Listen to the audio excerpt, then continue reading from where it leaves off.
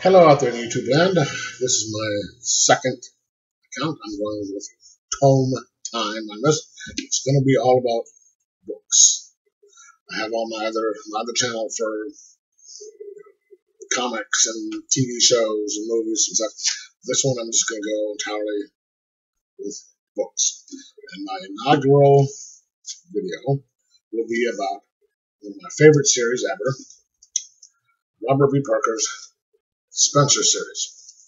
Now, for those of you who don't know the Spenser series, it is a series that came out in, I think it's 1972, the first book was. And if I remember correctly, it was, the Godwolf manuscript. God of the Judas Note. Nope, yeah, it was the Godwolf manuscript.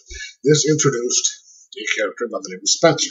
And if you see here, it is S-P-E-N-S-E-R. He is a former soldier. He fought in Korea, which shows you how old the character is at this point. Ex-boxer, ex-cop. Now he's a private detective.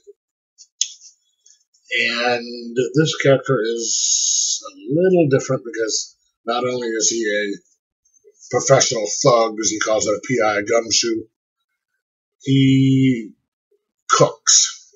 And so Robert B. Parker spent a lot of time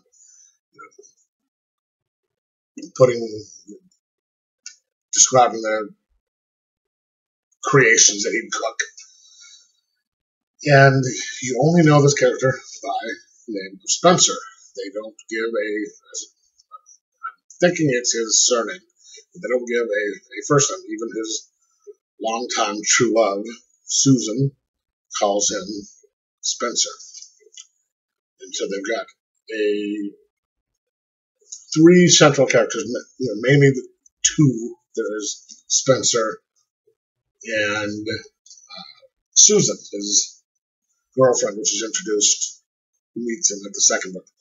Then there's a guy by the name of Hawk, who they have in a lot of the books, who is, if you watched a show in the 80s called Spenser for Hire, that was pretty much these books.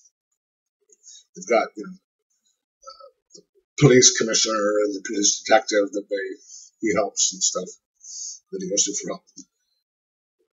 And a few years ago, Robert B. Parker died in true authorly fashion at his keyboard. And so his book series is being continued by a man by the name of Ace Atkins. Now this book here, this is called Slow Burn. This is the latest one, which came out last Tuesday. This one there is a series of fires being set throughout the city. And an old friend of Spenser's, who is a fireman, thinks they're arson. And he comes to Spenser to look into it. And of course he meets resistance and runs through all the nefarious people that he has to deal with. And this isn't one of the more spectacular Spenser books, nor is it the worst. It's a good read, fun to get to, fun to read. The only thing I have in here is they've got, you know who is doing it and why. I'm not a big fan of that type of mystery. I like trying to figure stuff out as I go. And so you're kind of reading, trying to wait for the central character to catch up. And that I don't like. I like being in the dark, just like the central character, just like Spenser, or whoever the hero is, and trying to figure it out as they go on as well. But it was a good book. If you want a good mystery series to read, especially if you want to have plenty of books to read to catch up. Get the Spenser books, because these all right here are the Spenser ones.